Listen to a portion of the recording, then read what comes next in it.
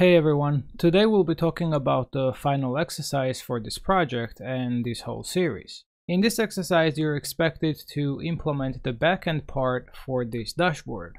We've built out the other pages already to manage categories, transactions, we've added user authentication, registration, file uploads, and many more things. Basically, we've covered pretty much all the necessary topics you need to build the backend for this dashboard. Before we dive into the specifics of this exercise, let's go through some of the updates I've made behind the scenes. First of all, I've updated the PHP version to 8.2, so in the Docker file you will see PHP 8.2-fpm. Just make sure to update the PHP version on your end if you're following along.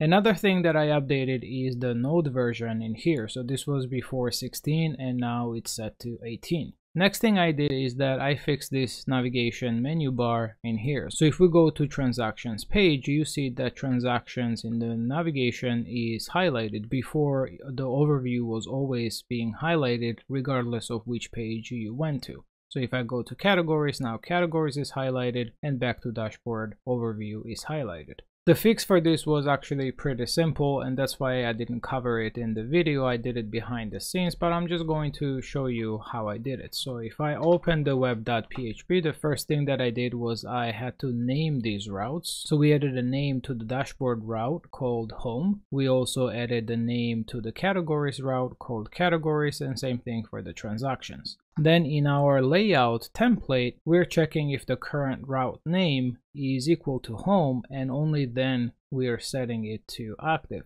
And we're doing the same check for other pages as well. Here we're checking if it's transactions, and here we're checking if it's categories. Now the way we get the current route is that we're passing this globally to Twig templates. So if I search for that current route, we see that I added that within the auth middleware, but you could create a brand new middleware if you wanted to. It's just it made sense to add it in here since we're passing auth related stuff globally here as well. So we're passing the current route from here. We get the route and its name from the route context using the request object. And that's about it. Let's now go over the exercise and what you need to implement on your own. As you saw before, I'm providing you with this dashboard UI. We have the nice chart here, which is provided by one of the popular JavaScript libraries called charts.js. It's all configured for you, so all you need to do is basically just build the backend part of it to fetch the data properly. Currently, these numbers are hard-coded. We have, hard-coded 2200 as expense, 3000 as income, and then 800 as net. And then we have this data hard-coded as well. So let's go over the code. First, we have the new chart.js library added to the package JSON right here. Then let's open the dashboard JavaScript file, and in here we're making a GET request to the stats/year-to-date endpoint, which essentially fetches the data for the chart. It expects both income and expense to be present in the JSON response, with the month number being the key. So January would be 1, February would be 2, and so on. We are then initializing the empty array for all the 12 months in here. And in here, month count starts from 0, so January would be 0, February 1, and so on. And that's why we have this m-1 in here to basically add the income and expense to the proper month. Then we're initializing the chart right here, and we're setting the labels and passing the data to the data sets. Then in our dashboard Twig template, it will notice a few changes. We're displaying the current month and year in here. We're getting the expense, income, and net from the totals array and formatting that as number. Then we have a section for the year-to-date chart right here. Then on the right side, we have the recent transactions, which basically just loops through the transactions array, and it expects that transaction is a transaction entity, and then displays recent transactions. So it has the description, amount, category, and date. Then on the bottom, we have the top spending categories. So we're looping through these top spending categories, and we're displaying its name and total. Now, controller methods along with the service methods are already created for you. They just return placeholder and hard-coded data.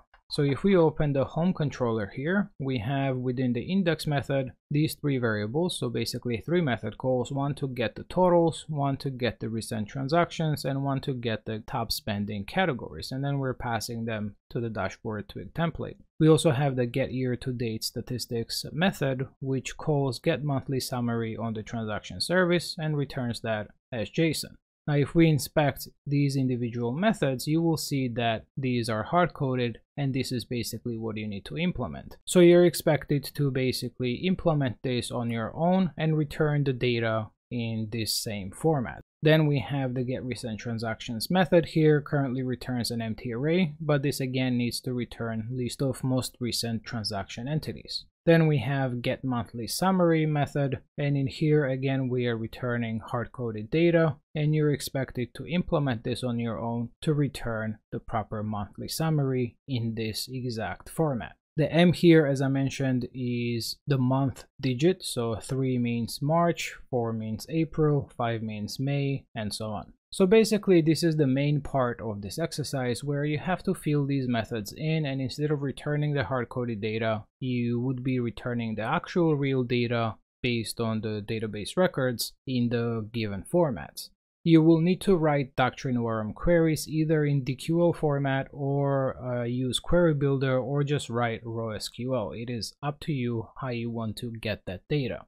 As you can see, these methods already have parameters defined, but you're free to modify them as you need. For example, in the getTotals method, we have start date and end dates, and basically your query needs to fetch the data between these dates. Then in the get recent transactions, we have the limit. So basically you need to make sure that you're selecting only this many recent transactions.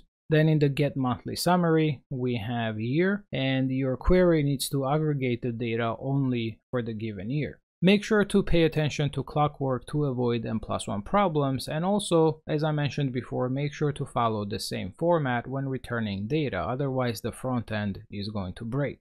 If you do decide to make changes to the structure or the format, then you would need to also adjust the front end on your own. Now there's one more method that you will need to implement, and that is within the category service called get top spending categories. This accepts limit as an argument, and this basically just returns this many top spending categories. So wherever we're calling this from, we are setting it to 4. So we are expecting 4 topmost spending categories. Alright, so that's part 1 of the exercise. You basically are expected to fill in those methods.